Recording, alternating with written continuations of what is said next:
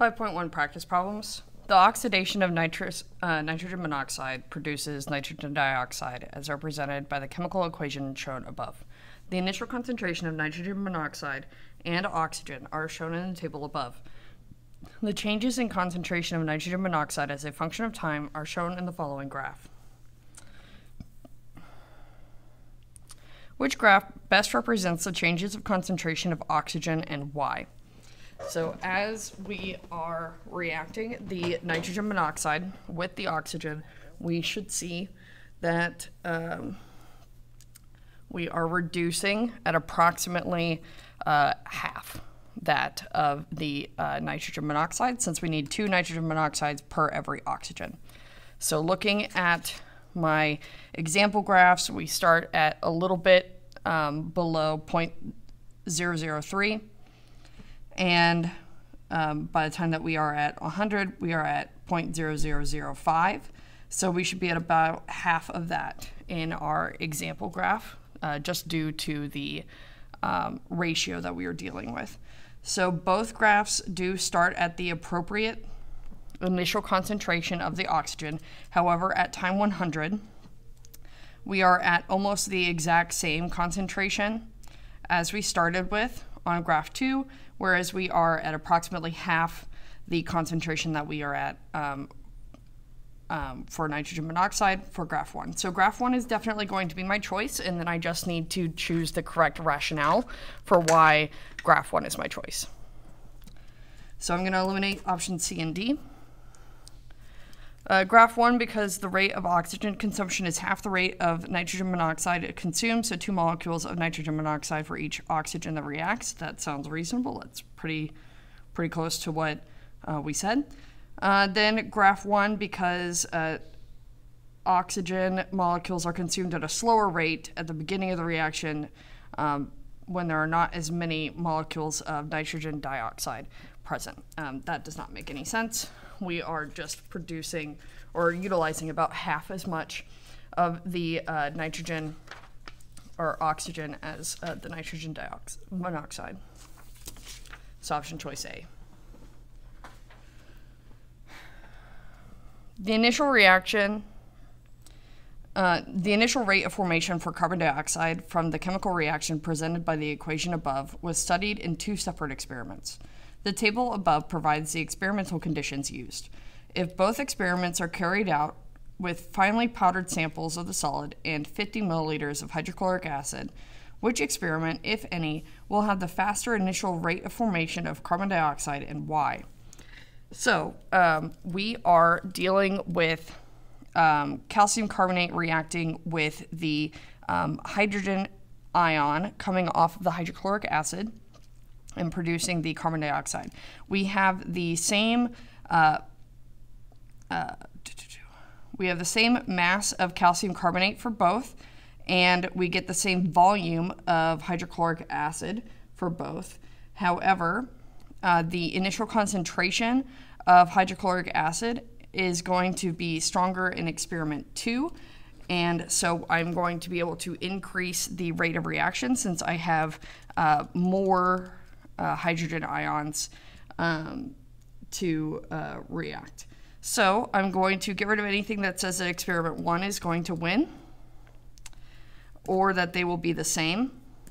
And that leaves me just with option choice C, where carbon dioxide will be formed faster at a faster rate in experiment 2 because of the more hydrogen ion particles can react per unit of time. When the chemical reaction nitrogen monoxide and oxygen to form nitrogen dioxide is carried out under certain conditions, the rate of disappearance of nitrogen monoxide is 5 times 10 to the negative 5th molarity per second. Okay. What is the rate of disappearance of oxygen under the same conditions? So again, we have 2 to 1 as our ratio here. So if this is how much of the nitrogen monoxide is disappearing, then half of that is how much oxygen should be disappearing. So that is going to be option choice A. Because 2 molecules of nitrogen monoxide are consumed per molecule of oxygen, the rate of disappearance of oxygen is 2.5 times 10 to the negative 5th molar per second. Which of the following is most likely to increase the rate of the reaction represented above? So, increasing concentration of either of our reactants is going to increase the rate of the reaction and push the reaction more toward the completion of the reaction. So definitely removing is not going to help. I don't see heat on either side of my reaction arrow, so I don't actually know from this if this is something that requires heat or is producing heat. So changing the temperature is not going to help me a lot. Increasing the volume of the reaction vessel.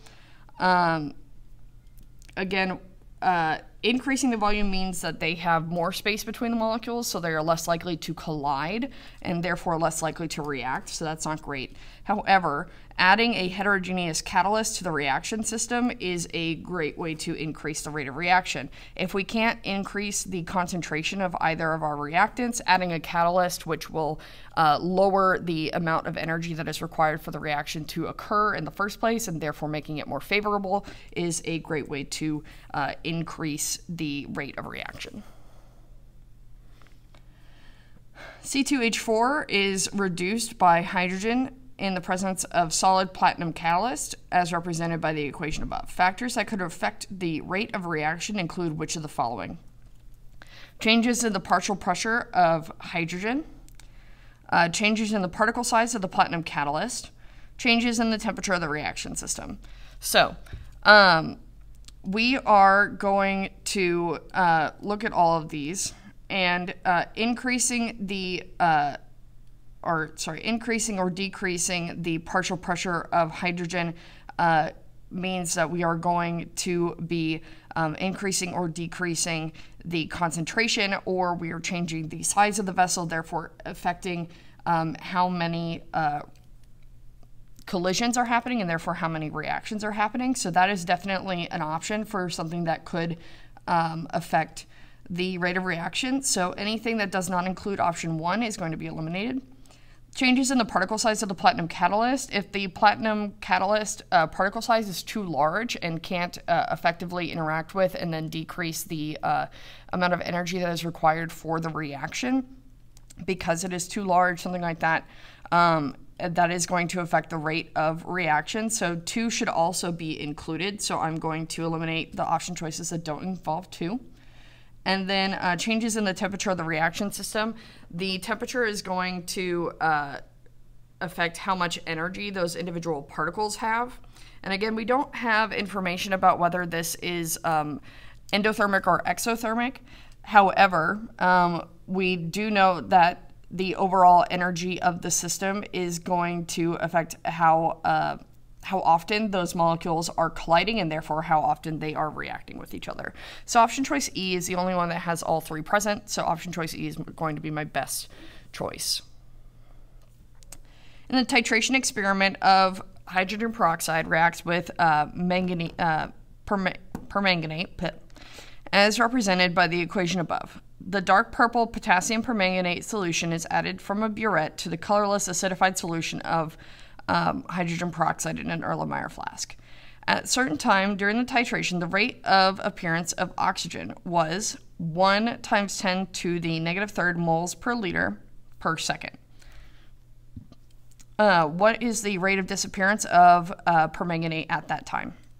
So we are looking at the relationship between oxygen and the permanganate.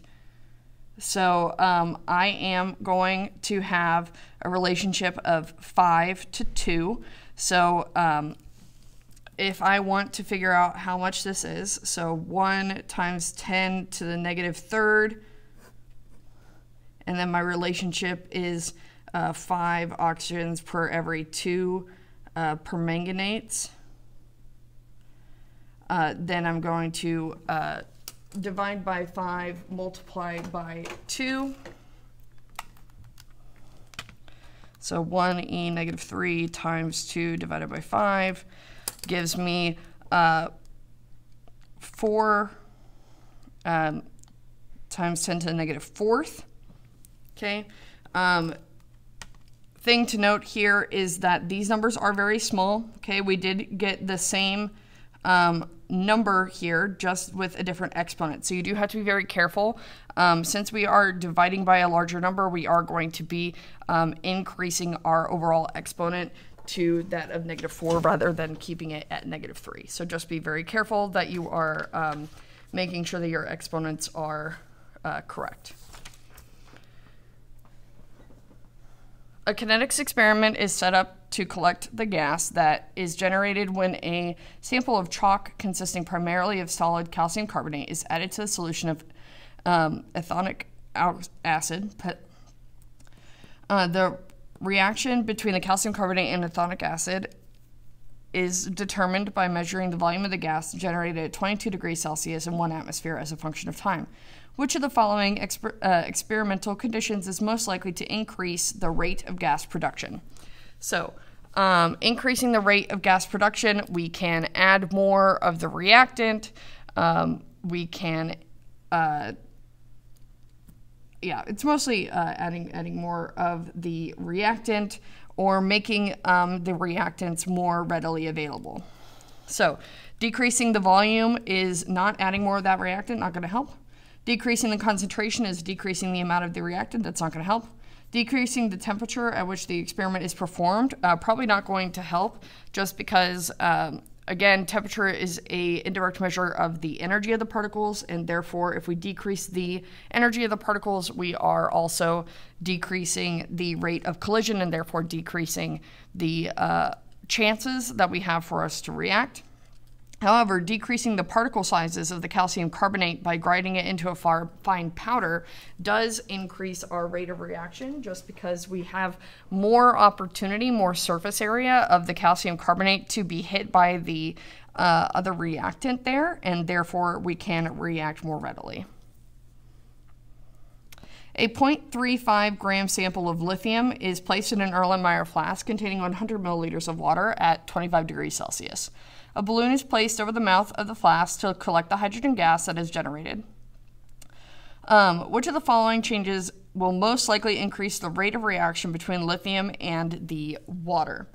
So, if we are going to be increasing the rate of reaction, we can increase the amount of our reactants or increase the viability of those reactants.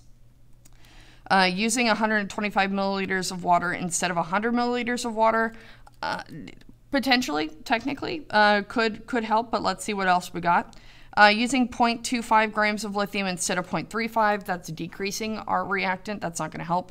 Using a 0.35 gram sample of lithium that is cut into small pieces, that is going to increase the surface area of that lithium and therefore increase the amount of water that can hit the lithium and react per unit of time. So that's definitely more helpful than just increasing the amount of water, assuming that the lithium piece is the exact same size.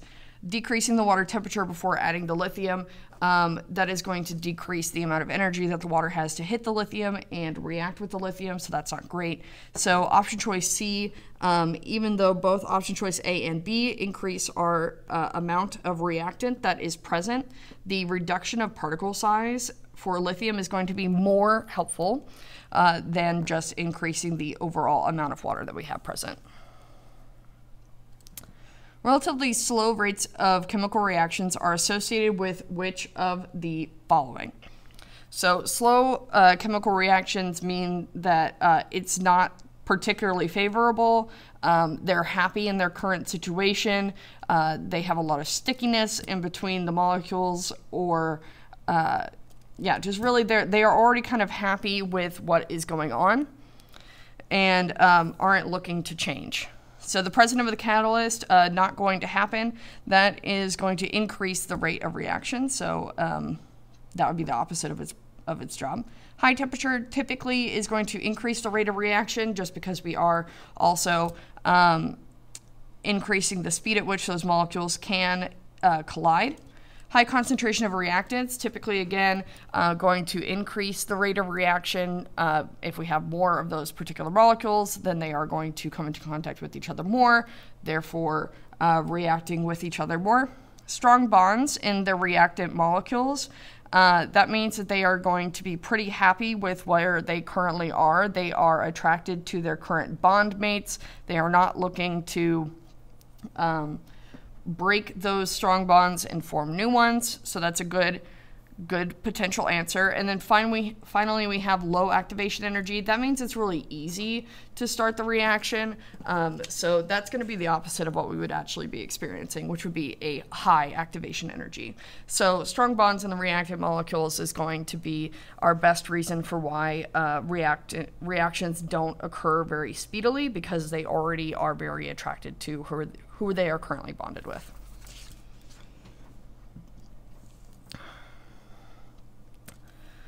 Two samples of magnesium of equal mass are placed in equal amounts of hydrochloric acid contained in two separate reaction vessels. Particle representations mixing magnesium and hydrochloric acid in the two reaction vessels are shown in Figure 1 and Figure 2 above.